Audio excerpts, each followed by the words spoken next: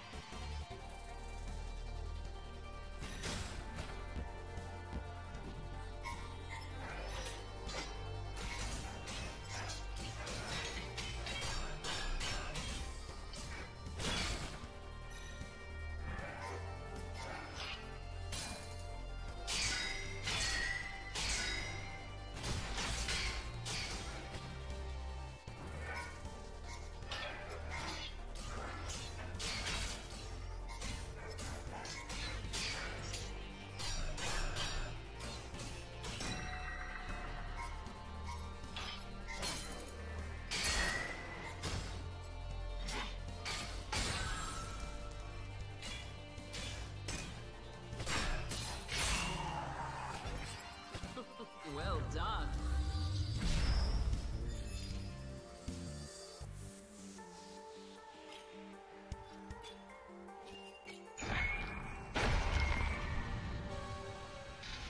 What is it doing? Is it Tending to the Aether Bloom? Never mind. Questions for later. Kill that abomination, champion!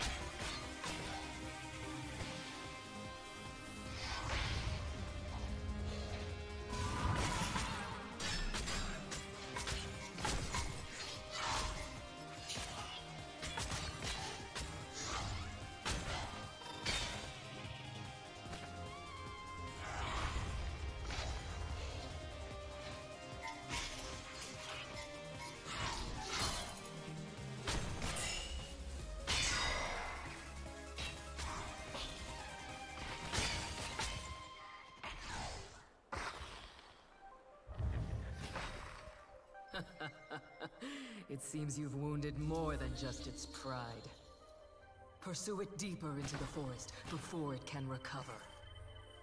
Absorb the bloom and continue, champion.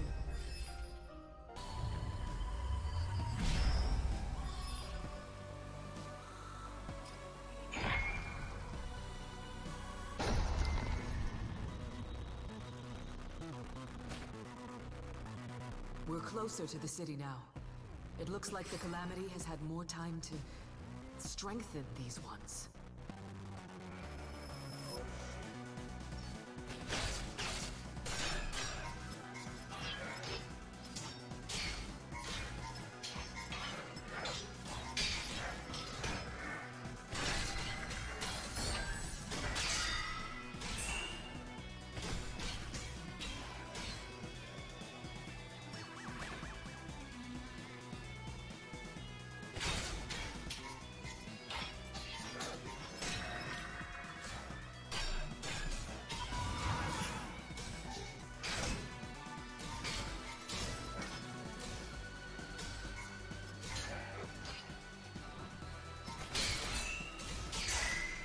Masterfully done.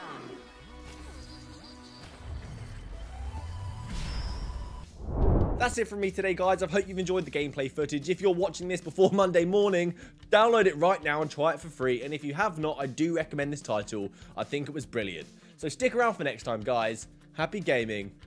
Good day.